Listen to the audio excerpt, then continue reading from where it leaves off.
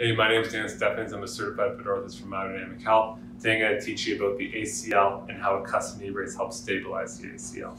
The ACL is this ligament right in here, deep within the knee, that starts in the femur and inserts into the tibia. It prevents that forward translation of the knee and that movement of the knee and instability within the knee as well. So my go-to recommendation for any kind of ACL tear is definitely physiotherapy to help strengthen the musculature around the knee to help stabilize the knee, but also a custom knee brace too can help stabilize the knee during your rehabilitation. So this custom knee brace is handcrafted to your lower limb. It follows all the contours of the leg, and it actually has a force point stopper too, so there's no hyperextension within the knee, and it's a smooth finish when extending the leg.